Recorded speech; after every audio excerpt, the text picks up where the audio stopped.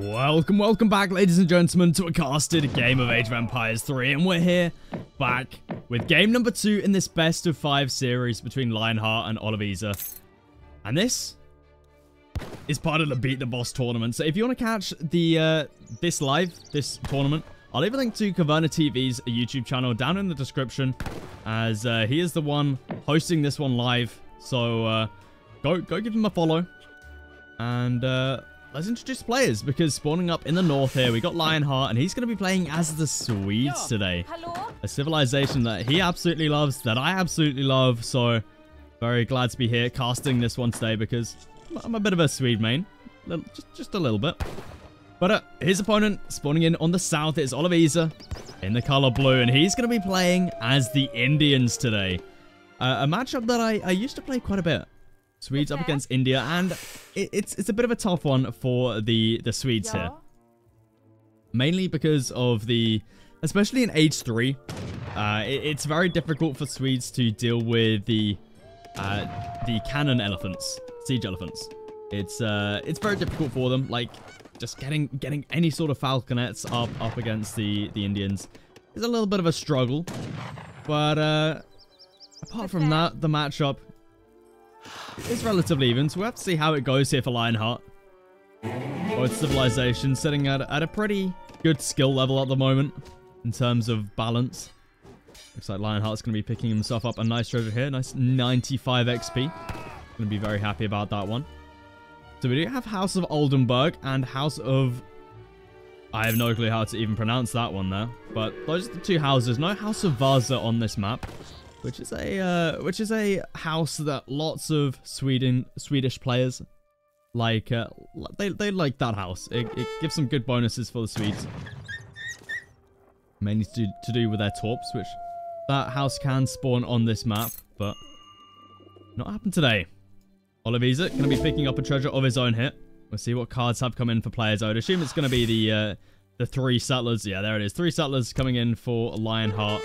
And then also distributivism coming in for Oliveza. So very standard stuff there. Nothing out of the ordinary. You can take a look at the decks. Only the 1 age card in here for Oliveza. So not looking to go for any other age 1 cards. And we actually see his deck is actually named versus Sweden. So, you know, he's come into this prepared. He's come into this best of 5 very much prepared.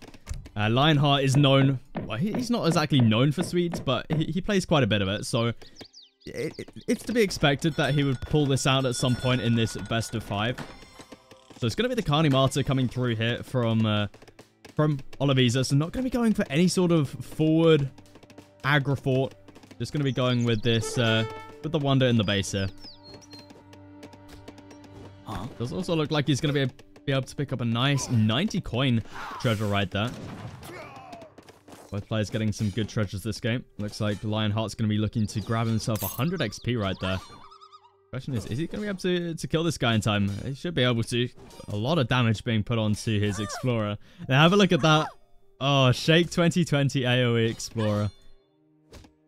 For those that are unaware, Shake is a member of the AoE 3 community, and he's known for his Swedes. Definitely known for them. It's sort of his thing. Swedes is his thing. So I like this little reference here from Lionheart's Explorer.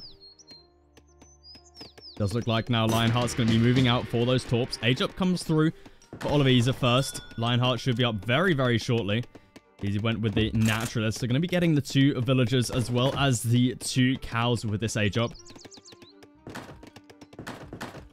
The Lionheart not deciding to go for a market here in transition.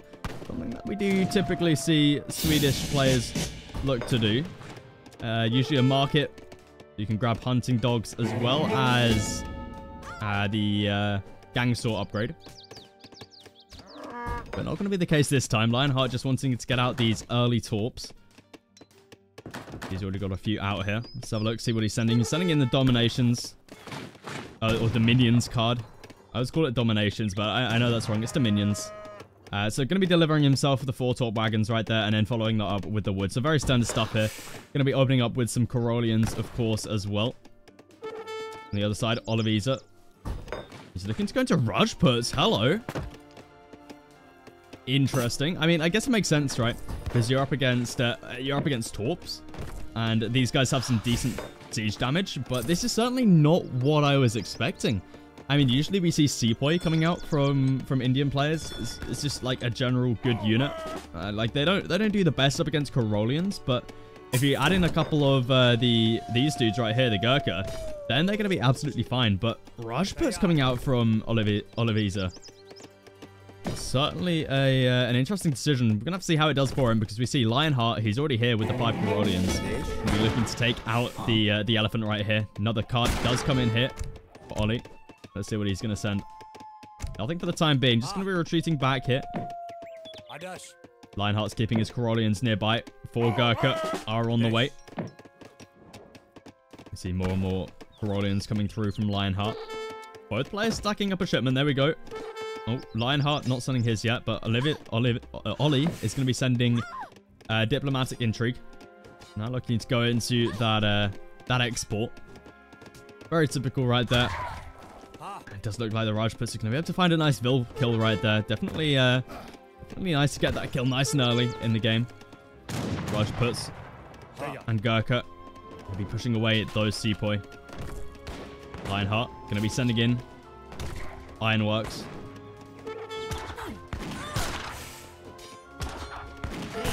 Explorer manages to stay alive right there on 18 HP.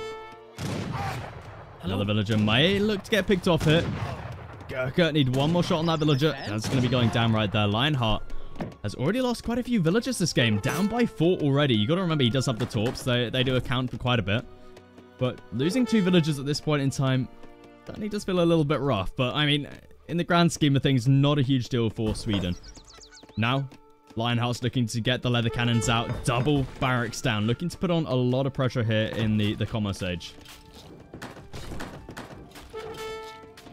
Let's see how many leather cannons he looks to grab. I think he's only going to be able to get the 1 out.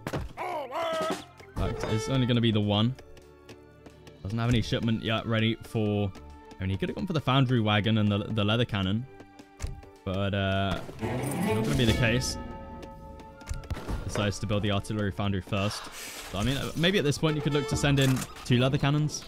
Yeah, that is exactly what it's going to be right there. But Oliveza done a good job so far, just cleaning up a few of the Torps here and there. A couple of villagers. Got to be feeling pretty happy about what's gone on so far. He also got the Carni Martyr back at home, buffing up all of his villagers. Sepoy coming out from Oliveza now.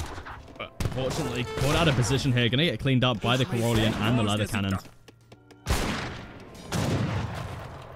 Rajputs still going to be sieging down these Torps a little bit.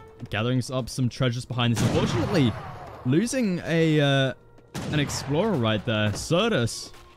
The poor guy. Unfortunately, they're sitting on the floor. Does need to gather up that treasure. Lionheart really looking to mass up the Karolians here. Up to 26. And he got the 1 leather cannon, but 2 more does come in from the shipment. So he's really starting to build up the mass. He's up to a decent number of Torps. He's up to 15. Still can build another 5 somewhere on the map. This is a great map for Sweden. Just have a look at all of the gold mines available to him. All over the map. Oliveza back at home. Looking to mass up some AZAPs. Or AZAPs. AZAPs. As well as some Sepoy and Gurkha. Looks like Lionheart for the time being isn't looking to push out, just looking to fend off his Torps. Expand out a little bit more. We see he's up to 16. Build a couple more here and there. Secret Rajput hiding behind the tree right there. Just guarding up that gold mine. The tin mine as it is there. Treasure's being taken now for Lion as well. Just trying to make use of his army while it does sit about, not doing too much.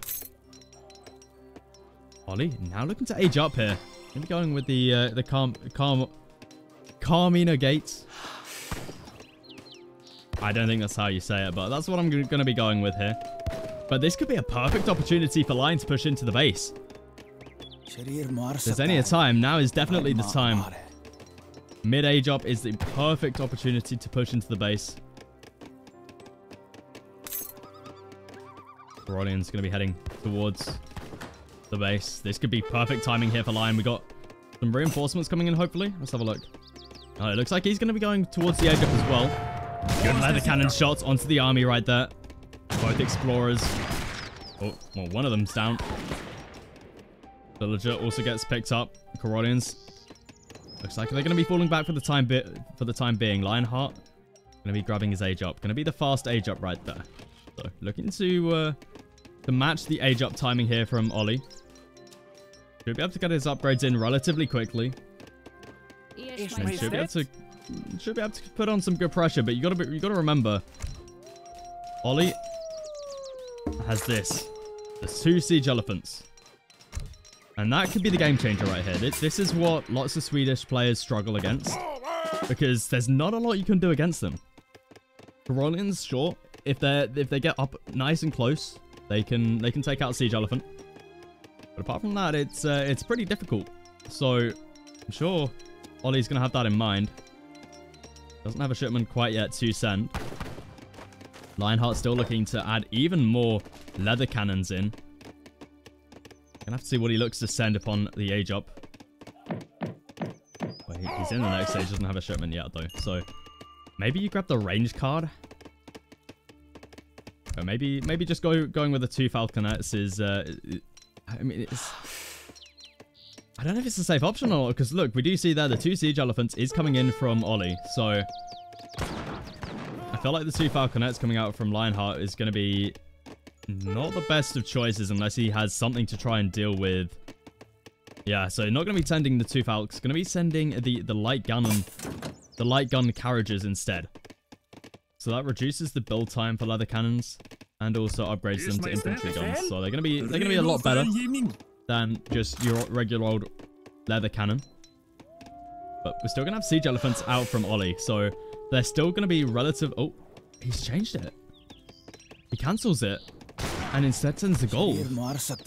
Interesting. Not going to be committing to it. I mean, I guess that's... I'm not sure exactly how he knows about it. It's, okay, it gets cancelled again. He's so unsure what he wants. Going to be sending the 8 Gurkha this time. I mean, yeah, you don't need the siege elephants really that much if you're up against leather cannons or infantry guns as they are now. But we see there much more health, much more damage. And Ollie's just looking to really mass up these Gurkha. He's got more in the queue. 8 coming from the shipment as well. And Lionheart at the moment, he's max torps, up to 26 villagers compared to the 41 of Ollie. So Ollie's certainly ahead when it comes to the villagers. But Lionheart's economy is certainly booming behind this with all the torps. But lots of army coming through from Ollie. Also sending in the British company. Yes. Getting those red coats in. Going to be able to help in this fight. Lionheart looking to try and catch Ollie off guard here. The 1 Mahout in here. So need to be careful up against this army of Corollian. Villager gets picked off. Ollie. He's got 2 armies here. Relatively big in size. He could look to try and pounce on this army. Lionheart at the moment. He's got more leather cannons, more Corollians on the way. He's got a decent force. He's up to 47 Corollians and 6 leather cannons, as well as an explorer. Another villager gets picked off there for Lion. No houses looking to get picked up this game. And Lionheart's looking to catch the army of Ollie off guard here. Ollie's not bringing the other army over to save this one. I think Ollie thinks this is safe, but it's not. Lionheart's going to be able to absolutely clean this up. Leather cannons getting some huge shots off. I think they may have all missed. I think they may have all missed. And now Corollian charge going to be coming in, giving the snare onto the army. Leather cannons taking some good shots here onto the mass. Lionheart losing barely any army right there, but Ollie's going to be putting the pressure on with his army. But the question is, how much value is he going to be able to find? The Mahout going to get cleaned up here by the few Corollians. Barely any mass gone here. Ollie's trying to pick off a couple torps here or there, but I don't think it's going to be enough. He lost so much army back then. And now Lionheart's got the Jaegers on the way. Oh yeah, 10 Jaegers, they're on the way. That's gonna be a big game changer right here. They're gonna be able to do well up against absolutely everything that Ollie's got here. It's going to be tough for him. Ollie's looking to go into the second town center now, trying to just find that economic lead when it comes to villagers and try and just wait it out to the later stages of the game where torps are starting to run out of mines, as these are all tin mines, so they've got not as much coin as like a gold mine would or a silver mine. So I think Ollie's just trying to wait it out till all of the torps are exhausted. Gold. It's going to be a while though. But he's just trying to extend that lead. But he's got big issues right now. We see Jaeger's back at the base with a few Carolians. Should be able to hold up against this. And then in the base, we've got 7 leather cannons, 52 Carolians taking down the town center here. Ollie's got some big issues right now. We see back at the base of Lion, he's able to hold on here with a few Jaegers. We've got more reinforcements coming through. Arsenal is up for Lionheart as well. Going to be grabbing a few of his upgrades. The improved range coming through. Snap lock. Lionheart's looking in a good position right now. And I mean, the only thing he's got to worry about here is the Mahu, but it's 159 HP. And it does get taken out. More reinforcements coming through. Explorer gets taken out. And with that, these Jaegers should be able to clean this up. But back in the base of Ollie, the Wonders are being taken out. The Carney Martyr going to be the first Wonder to get taken out. Not going to be able to be rebuilt here. That's lost for the whole game there. You're not going to be able to get any more boosted villagers right there. Snaplock comes in. And we see here the Gurkha. They don't stand much of a chance. We still got all 10 Jaegers alive here from Lionheart. And that's going to be able to clean this up without a doubt. I mean, the stats on the Jaegers are just absolutely crazy. 40% range resist. 250 HP. The next Wonder looks to get taken out. Leather cannons. Carolians, just absolute building destroyers right here. And Lionheart's actually going to be going for a second TC. A third TC, in fact. Have a look at this. We got TCs going up everywhere for Lion at the moment. It's going to be pushing out with the Jaegers as well. Siege Elephants are finally here for Ollie. I felt like he needed these earlier. If he had this and kept his army alive, I think he would have been in a much better position to try and take out these leather cannons and then just mass up Gurkha to deal with the Carolians. So Gurkha going to be coming back. Still a good massive Gurkha here, but they just don't stand much of a chance up against Jaegers. And then you got a mass like this wiping out your base. It certainly does feel rough. Lionheart still only at 27 villagers. In fact, he's just stopped villager production entirely. Which, I mean, at this point, I guess you just want to mass up units. Probably still good to make a villager here or there, though. But, not the approach Lionheart's going to be going for. We're going to be sending... There we go. More villagers in the queue. 2 Falconets going to be coming through now as well. Looking to try and deal with the Gurkha a little bit more effectively. But you've got to remember, you do have the Siege Elephants here. But at this point, Lionheart can just look to try and finish off this little base over here. We see the score lead really starting to expand now for Lionheart. It's up to 2 TCs. Explorer gets taken down once again. Lionheart's down on torps though, to be fair. Like, his economy at the moment isn't the highest. I've got to say, maybe he is still in this. If he can somehow deal with this army, he's certainly still in this. Like, 55 economy versus the only 28 from Lionheart. And Lionheart only has 10 torps. Because of the other 10 pop, the other 20 pop is the 2 town centers. He's got 9 torps. If Ollie can deal with this army here, he's definitely still in this. But the question is, can he deal with the army? Because this is one big army right here. And he's also got to deal with the 2 Falconets and the 6 Jaegers back at home. And these are well upgraded units. We see Lionheart at the moment. He's got a snap block. He's got another shipment he can send as well. Maybe platoon fire could be the way to go here. With the large mass of Carolians you got, just want to get the final few upgrades through.